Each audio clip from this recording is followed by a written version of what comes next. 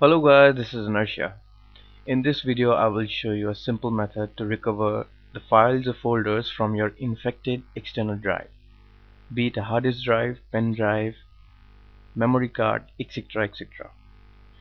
Now firstly you must understand the problem properly and then I will be showing you its solution.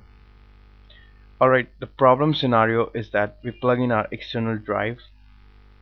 Consider there are 10 folders in the drive and one PowerPoint file. It's just an example. Now when you just simply open the drive, you find that instead of 10 folders present in the drive, 10 shortcuts for those files are present. And when you click on those folders, you get an error message. And thus, you cannot access the file inside the folders. Furthermore, the PowerPoint file, say it is not infected, so it's still intact and it can be accessed. If you will check the properties tab of your external drive, then it will show you the correct used space of the drive, say 7 GB in our current situation. But those folder shortcuts plus the PowerPoint file corresponds to merely KBs of data.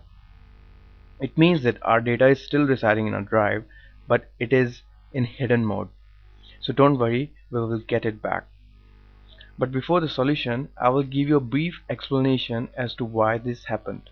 This generally happens when a virus infects a file or folder in such a way that the folder or a file is faked as a system file or system folder, and by default Windows operating system hides system files and folders, and thus you cannot access the data in those folders, or you cannot access the file because it's hidden. So what you just see in the pen drive is just the shortcuts, which gives a warning of being a system file or folder when double clicked. Also, in some cases the shortcut which I have discussed in our problem scenario are not visible. In such a case, only the PowerPoint file, if it is not infected, will be visible to you. This may happen when you run a scan for viruses in your external drive before opening it. Antivirus quarantines the infected files and folders to its quarantine directory, and thus even the shortcuts are not visible. Remember that in previous case, if you will double click those shortcuts, the virus will execute its code in your system. Don't do that. Now coming to the solution portion, which is very simple and yet very effective. For Windows XP users, what you have to do is you open your drive. Once you open your drive, go to Tools at the top bar, Folder option, and then go to View tab. Once you go to the View tab, check mark the option which says Show Hidden Files and Folders, and you have to uncheck this one, which is the Hide Protected Operating System Files recommended. You have to uncheck this, because when you will uncheck it, then operating system will show you the system files. For Windows 7, you have to follow this step. There is a slight change here. In Windows XP, you go to Tools at the top bar, but in Windows 7 you have to go to Organize. Now I will show you the example of this entire problem scenario. I have the infected pen drive.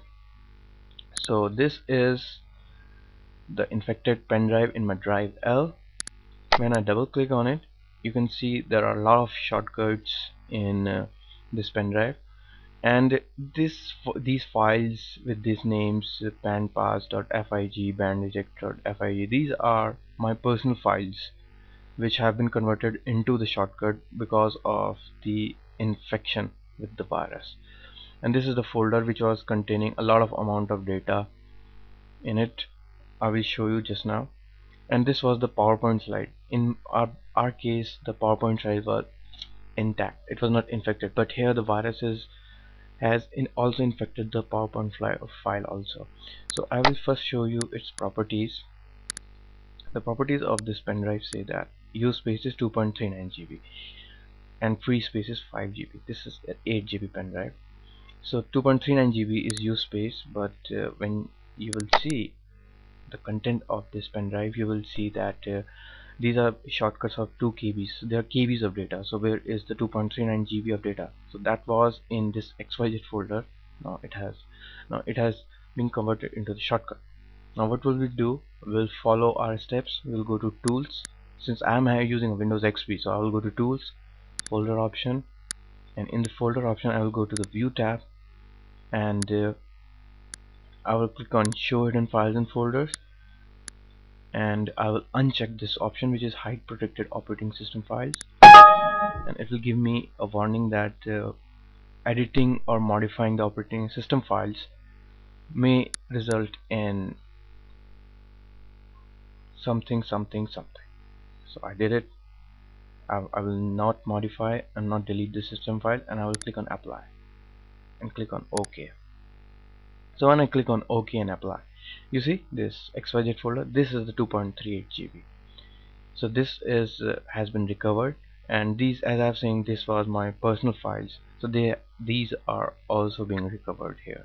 Now what I can do is I can just copy these files to my system and use them, and this is how you can perform this entire task. So when you see the shortcut, don't worry, you can get the data back with this method. There is another method which does not work every time.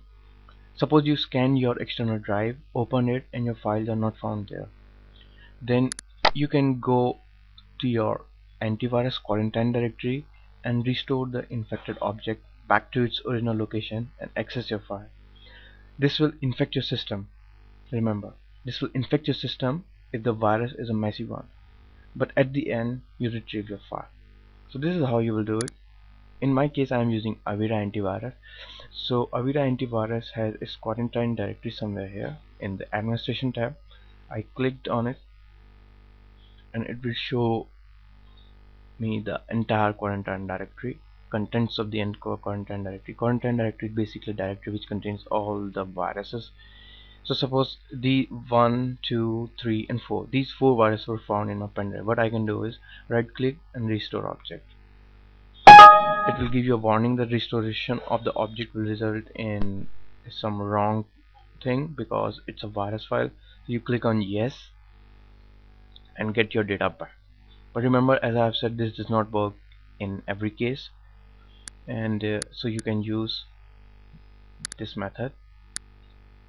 You can use this method, and for Windows 7 this method. But in some cases this method does not work, but the method which I have shown you at the end works, so you can use that method. So that's it for this tutorial, guys, and we'll be meeting in our next tutorial. Till then, goodbye.